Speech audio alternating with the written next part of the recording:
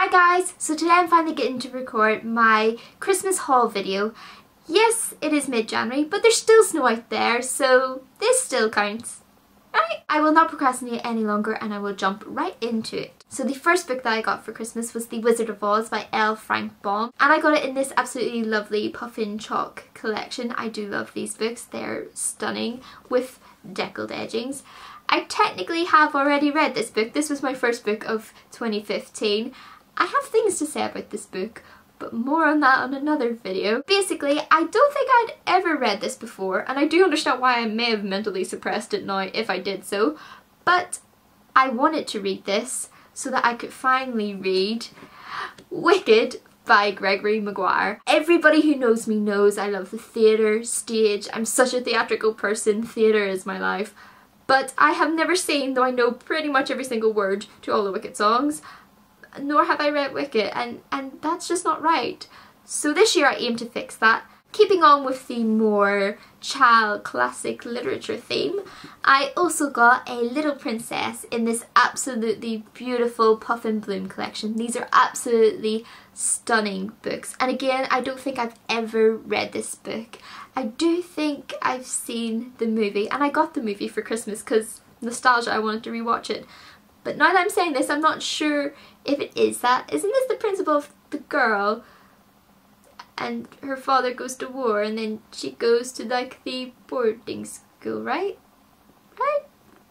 Even if it's not, I'm sure it's going to be wonderful and I will definitely be reading this soon because it's absolutely stunning. Puffin are doing such beautiful books, and I think it is such a great thing because I really truly believe that if you're going to buy a book, you're going to want to buy it, yes, for its contents, but aesthetically too. I would rather put my money into buying the most beautiful edition of a book that I can and then keep it forever. So yeah, I'm definitely going to be collecting all of these. Moving on to slightly more modern classics, I finally picked up The Handmaid's Tale by Margaret Atwood.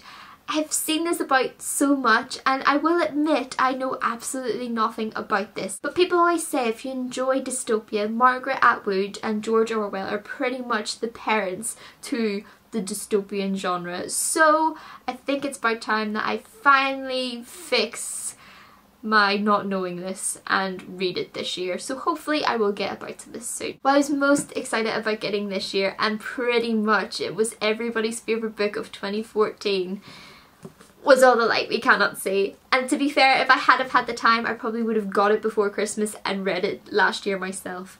But unfortunately, I just didn't have the time. But I'm so excited to read this. Unfortunately, my edition isn't the beautiful blue edition that everybody has, but it's still hardback and it's still gorgeous. For anyone who doesn't know, All the Light We Cannot See is a historical fiction based in France during the Second World War, following a boy and a blind girl. And I'm so excited to see what this is all about myself because I've heard so much and I just can't wait to delve into it. And Christmas would not have been complete without a little bit of Neil Gaiman in my life. So I got American Gods in this absolutely beautiful hard edition. Pretty much all my Neil Gaiman collection is in hardback, and I think that's going to be the case with everything that I get. And I've never read American Gods, yet probably one of his well-known novels. Well, pretty much all of Neil Gaiman's novels. Neil Gaiman is a prestigious author. Everybody knows the majority of his work. But if you say Neil Gaiman, I'm pretty sure that most people will automatically think of American Gods.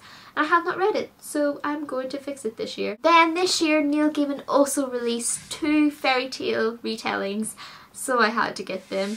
The first being The Sleeper and the Spindle, which is a fairy tale retelling of The Sleeping Beauty. The second fairy tale retelling then was Hansel and Gretel, which is illustrated by Lorenzo Mattotti? Not sure if that was right. Again, a fairy tale retelling of Hansel and Gretel, and it's Neil Gaiman and it looks like it's beautifully illustrated, and it's short. It's not going to take a long time at all to read, so definitely a good light interruption from academic reading. Then finally, keeping with the graphic novel theme, I finally got Saga Volume 1. I'm currently reading this. I've only just read the first chapter today and oh my gosh, I understand why everybody loves it so much, because it looks like it's going to be good. Basically, the general premise is these two different races who are in this kind of intergalactic war with each other. These two people fall in love and have a child, and obviously there's going to be consequences with that. And so I'm excited to see what's going to happen. I cannot wait. I may finish this by tonight. And then, obviously, me being me, I also got Harley Quinn! Yay! I love Harley Quinn. So my mum got me issue 3. Have not read this yet, but I need to fix that. But my awesome friend Nadine got me the Christmas special, and I have read this. I think I read it on Christmas Eve to get all festive-y. And I love Harley Quinn, so I was so excited to get this. Thank you, Nadine! So that was my Christmas haul video. I hope you all had a wonderful Christmas and that 2015 so far is treating you all well. Links as always to my other social media will be listed down below, and if you have not already, please do hit subscribe, join our little family, you'll be most warmly welcome. And until the next video guys, bye bye!